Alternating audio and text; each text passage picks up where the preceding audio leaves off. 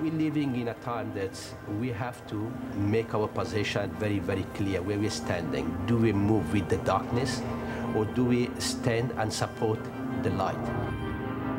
It's a very important time because I think the world feels creaky and unstable, and a lot of people uncomfortable.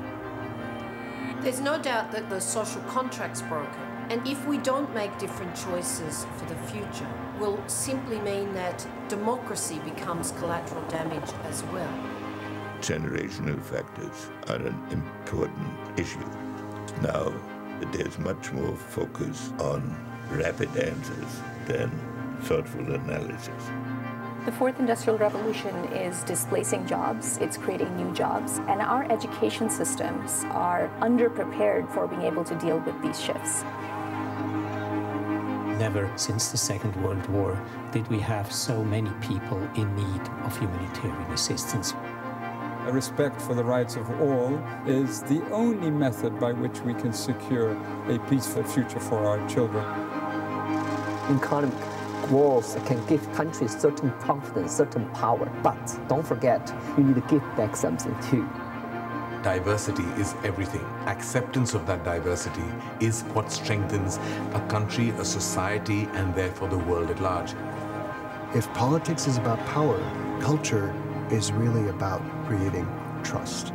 We have an all-women orchestra of Afghanistan, which sends a very strong message to the community. Nothing is impossible. The fractures that we see are really the system within which the economy functions. What we need to move towards is a circular economy. These are the kind of solutions which are going to have profound societal impact in people's livelihoods. Science is a template for cooperation in a fractured world. We are actually using renewable energy to provide access to energy to remote communities who have never had access before. That is the power of technology. This is the first time in history that we are all connected enough to understand who has opportunity and who does not. We need to absolutely see leaders from all walks of life commit to renegotiating global solutions. We know that it can happen, we just want to see action. The opportunity still exists to rediscover a political cohesion and co-evolution in the world today.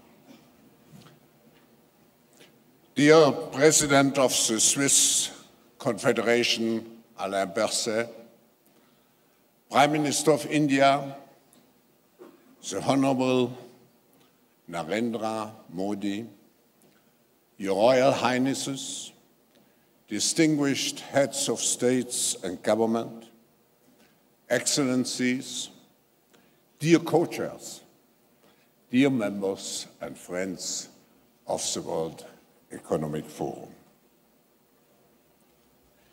It's a great pleasure to welcome you all for the 48th annual meeting. Over the next 4 days, in multiple sessions, we will analyze the big challenges we all face, and we will try to find solutions and join, hopefully, in common action to address the deficiencies of our global system. We will do so under the theme, creating a shared future in a fractured world. There is no doubt that we are living in a complex, interconnected, fast-moving world. We all depend on each other. We are here in this room, and we have a special responsibility to demonstrate that only through joint efforts we can improve the state of the world. In our dialogue and in our interactions, we have to be responsive to the voices of a fractured world.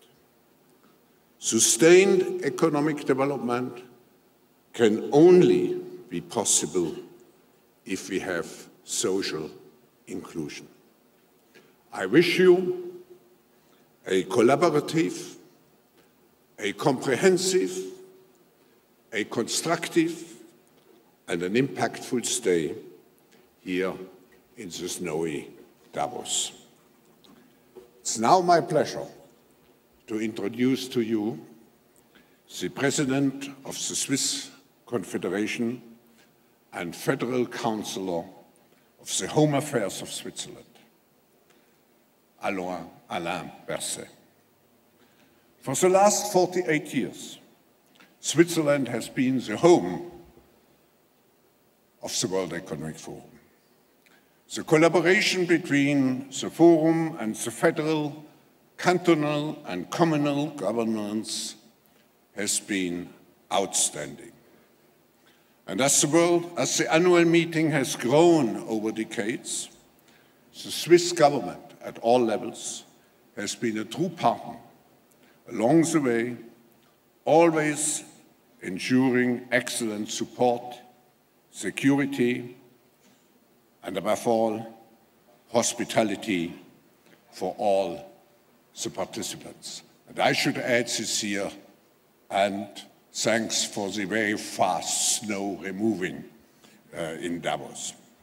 I would like to use this opportunity to thank you, Mr. President, the government, the Parliament, and especially the people of the Canton de Grisons and, of course, of our host city, Davos Klosters.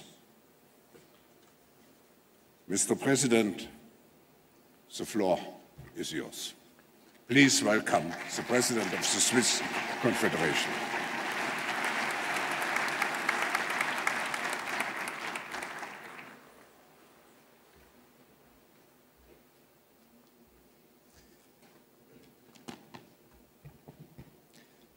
Monsieur le Président. Thank you, my dear Professor Schwab. Prime Minister, Your Excellencies, ladies and gentlemen. Welcome to Switzerland, to Davos,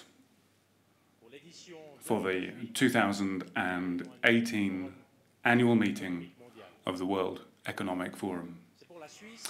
For Switzerland, the host country for the forum, it is a pleasure and an honor to be able to welcome you. We are here and ready to think together about the future of our societies and reflect together about the trends and actions that bring change and prosperity.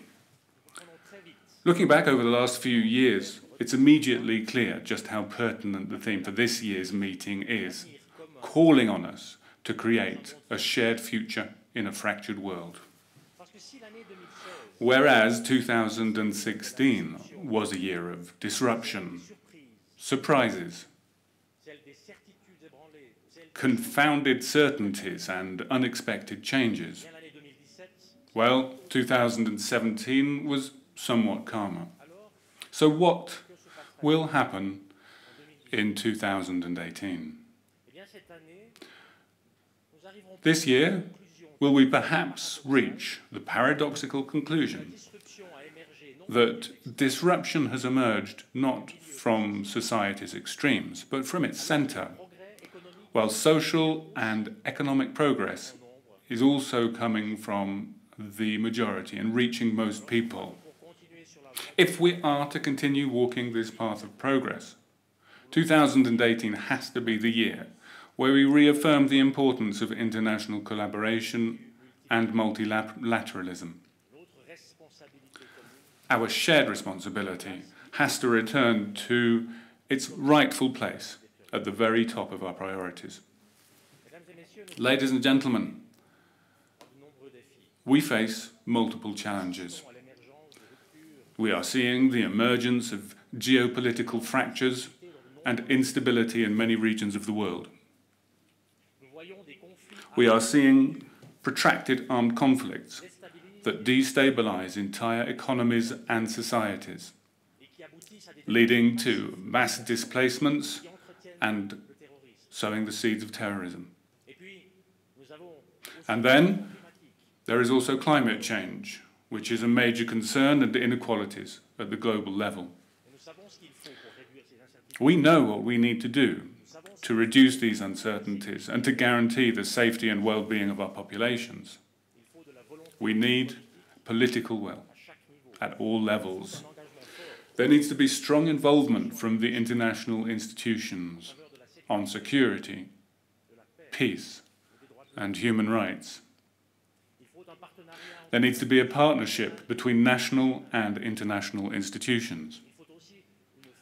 And there also needs to be strong engagement from the financial institutions. However, in many parts of the world, things seem to be moving in the opposite direction, looking inwards rather than outwards, a return of nationalism, towards a narrowing of the political outlook, together with mistrust of multilateralism and suspicion of free trade.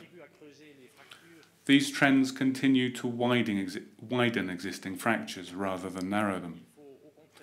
I, however, firmly believe that we need to promote international cooperation in order to promote political stability, good governance, and economic development.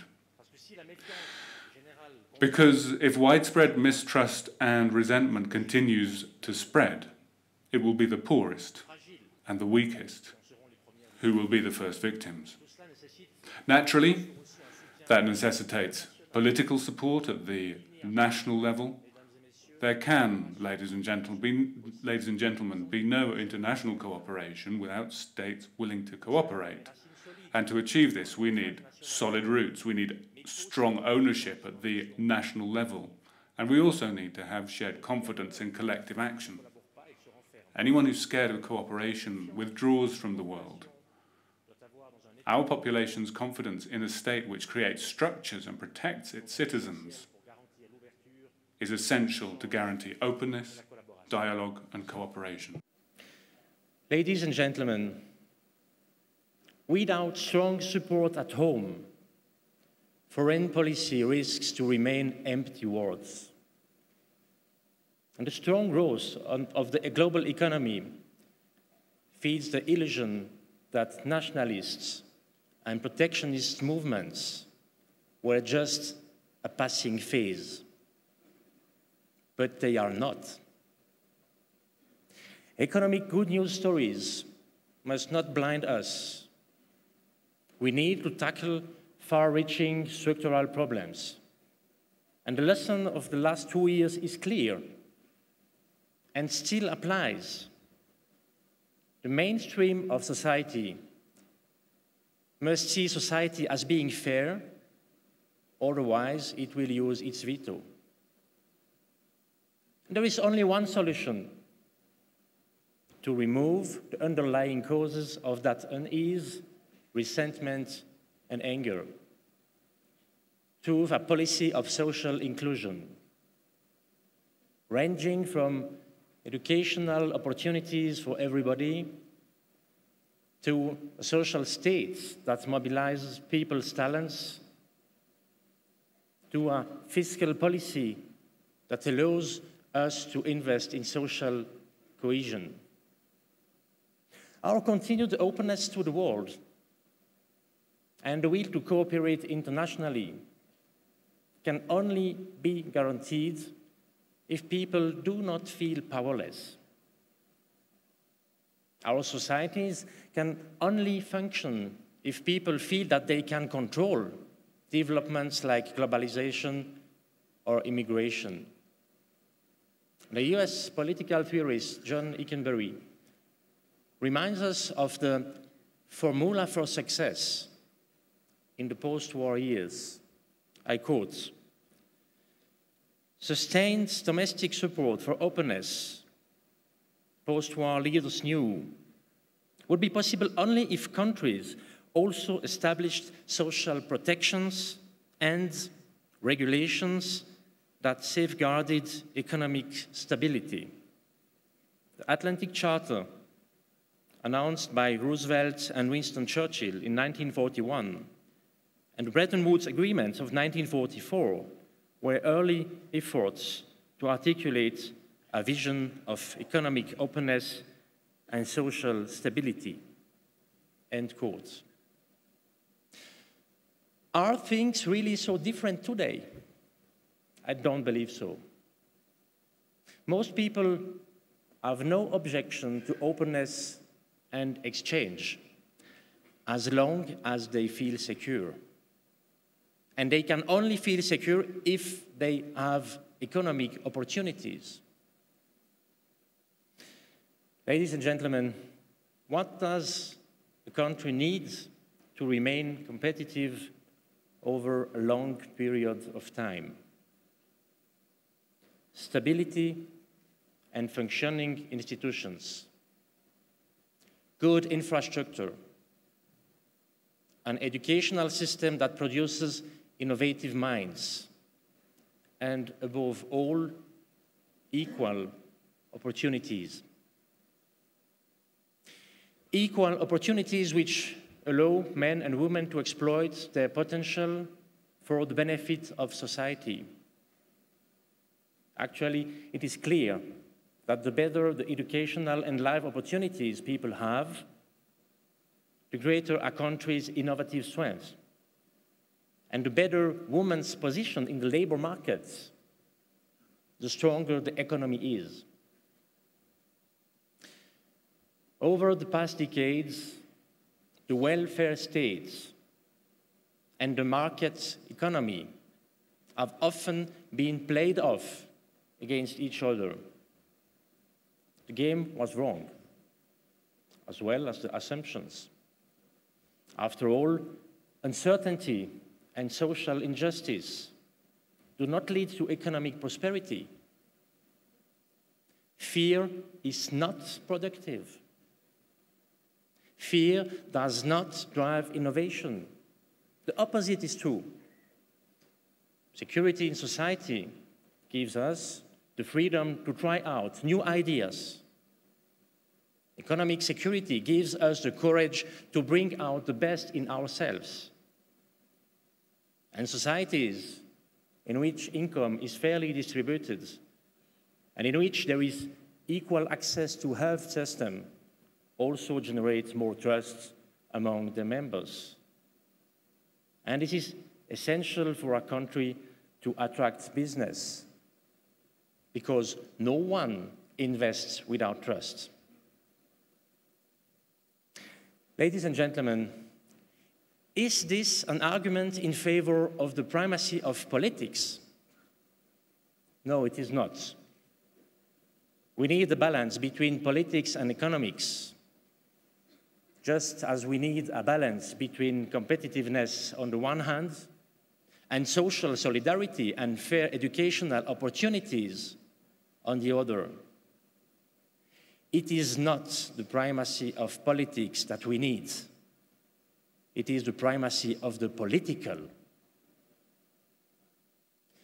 We need to recognize that political considerations form the basis of our society and form the basis of our value system, not only the material aspects of people's lives, but also their attitudes, feelings, and expectations. And this includes the rule of law, human rights, and democracy, and not least our sense of responsibility for the world's problems. Only if we base our actions on the primacy of the political can we oppose to the attitude of resistance, frustration, and mistrust. Only thus, by strengthening political legitimacy domestically, can we strengthen international relations and cooperation. Let us make 2018 a year in which we overcome the phase of hand-wringing and self-criticism, in which each of us works to promote social inclusion.